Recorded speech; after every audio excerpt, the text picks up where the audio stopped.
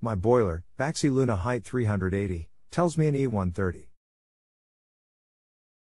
I looked at the exhaust, everything is fine, I did many resets, same problem. Anything I can do / check before I call a technician? I'm technical, so feel free to write with details. Hi, my name is. I've been in the plumbing and heating trade for approximately 15 years. I will be helping you today. Check the air pressure switch tubes are clear and undamaged first. E130 flue gas temperature sensor / air pressure switch ensure the venting is within the maximum venting length requirements. Check for obstructions in the venting and termination. Make sure there is water in the condensate trap. Check gas pressure on the inlet test port of the gas valve and make certain there is less than 14 inches width. See. Reset boiler and analyze the combustion gas to ensure the correct CO2 and CO values. NG high fire is 8.7% CO2 and 50 to 60 parts per million CO. NG low fire is 8.4% CO2 and 0 to 7 parts per million CO. LP high fire is 10% CO2 and 70 to 80 parts per million CO. LP low fire is 9.8% CO2 and 10 to 15 parts per million CO. When CO levels are significantly higher than the values stated above, the boiler is recycling products of combustion. Ensure all flue and air intake connection gasket seals are positoned correctly.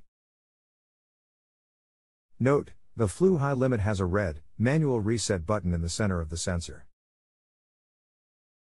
Check that line 608 and 611 have been adjusted according to the proper gas type. Check that the proper CA 73 parameter values have been set with respect to venting length and altitude.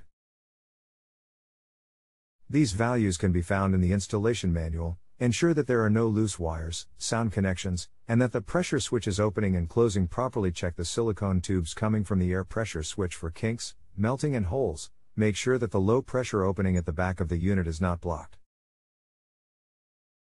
If an E130 error code persists, jump the flue gas sensor. If the boiler fires, change the high limit. If the problem persists, change the main control board. Hi Brian, I already checked vented, I even put the shop vac in to make sure there is no obstruction, nothing came out. The pipe is something like 3 feet long, horizontal for the most part of it. It has a 90-degree elbow at the boiler. This is an existing installation and it's used to work well, for 5 years. Just last weekend it started to show that error code and does not product hot water. As soon as I reset, it shows me the temp, I guess, for a 1 second and then shows the E130 error code. The answer is more for a technician. I don't have anything to analyze gas pressure.